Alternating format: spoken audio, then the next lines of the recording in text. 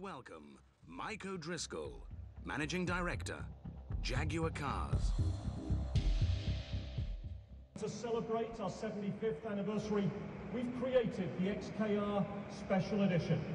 It's a very modern interpretation of the classic British Grand Touring car.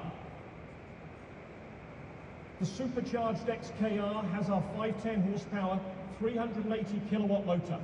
It incorporates special packs that we've developed. It features a recalibration of the transmission and suspension systems. It sharpens the acceleration and it increases the maximum speed to 280.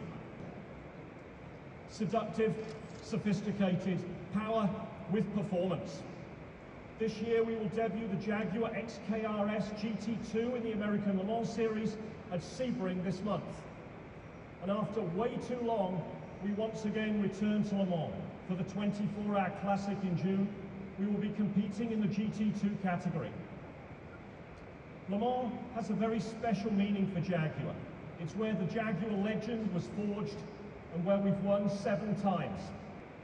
You know what, Jaguar will continue to focus on new technologies to focus and reduce CO2 emissions, yet still delivering the essence of the Jaguar experience.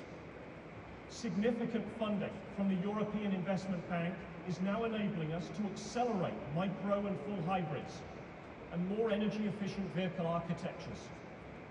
And with the support of the UK's Technology Strategy Board, we're developing an XJ that will combine our lightweight aluminum body structure and an advanced electric drivetrain.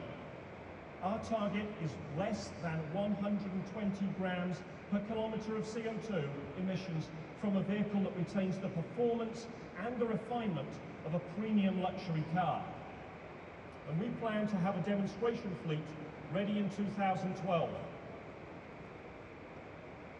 And so, as we celebrate 75 years of making beautiful fast cars, cars that stand out and stand apart, we look to the future and to the next 75 years.